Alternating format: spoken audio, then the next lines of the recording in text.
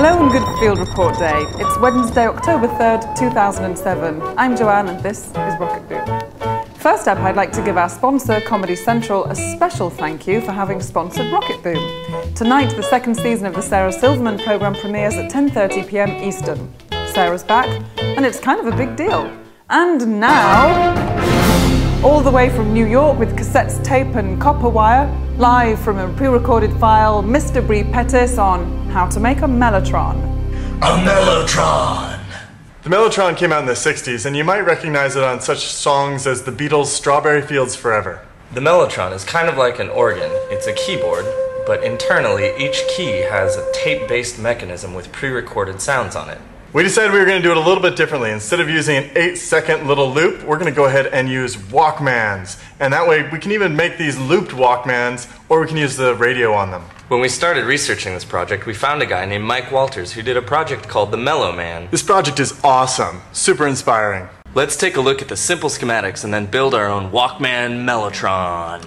Alright, you've got your Walkman here, and out of the headphone jack you've got a ground and 2 lines of sound. We're going to take one of those lines, add a switch so that whenever you push this down, the sound goes to the speaker. Oh, and the speaker one side is grounded too. Let's open this up and solder some wires in here.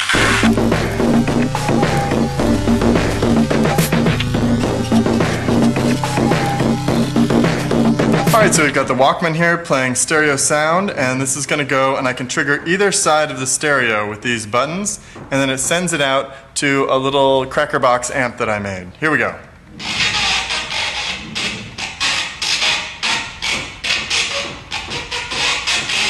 Now it's time to take it to the next level. We found all these Walkmans on Canal Street for $2 each. We're using tapes that have one audio loop in them that just go around and around and around. Let me show you how these fit together. We found these instructions on Wikibooks. The first thing you do is you take it apart, and then you go ahead and you make a loop that's just perfectly long enough. You want it to have just the right tension so it works. Then add some tape, and then go ahead and put it all back together, and you're good to record and have a 6-second loop. Now it's time to add the keyboard. I've got here a QWERTY keyboard that my friend Tim and I made. It's basically 6 different switches, and we can use that to trigger all the different Walkmans. So here's the QWERTY keyboard, and it's triggering these samples to go to that speaker. After realizing that we could use radio static to make drum-like sounds, we decided to make a little program for an Arduino and use the Arduino to gate the sounds. Let's take a look at the program. So what we've got here is a really basic Arduino code. We adapted this code from a simple code that is used to just blink an LED. At the top here we declare our variables which determine which pins we're going to be using on the Arduino. Down here in the setup we declare that the pins are going to be used for output mode, and then in the main loop we just determine when those pins are going to be set to high, how long they're going to be set for, and when they're going to be set for low. And when they're set to high, that means that current's going out, and that lets audio flow through the transistor. Now let's take a look at the schematics so you can get it set up on your breadboard. To do this, we replace the switch with a transistor, and then we use the microcontroller to trigger the input. So what we've got here is the Arduino is sending pulses to let these two go back and forth in a rhythm. Then I've got all this keyboard so I can add in. Okay, this thing is rocking. Let's take this thing to the Create Digital Music, Etsy, and make music event.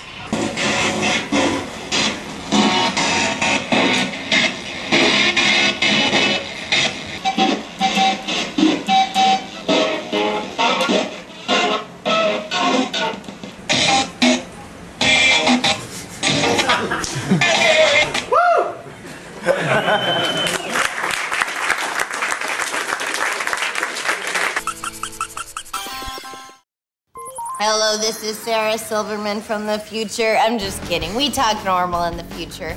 But because I am from the future, I've seen all of season 2, and I have to say, I'm not just saying this because it's me, it is a spectacular piece of American television. So much so that NASA created time travel so I could tell you. And now here's the voiceover guy. Look, he's in my hand. A new season of the Sarah Silverman program starts October 3rd after the premiere of South Park. And now he's dead.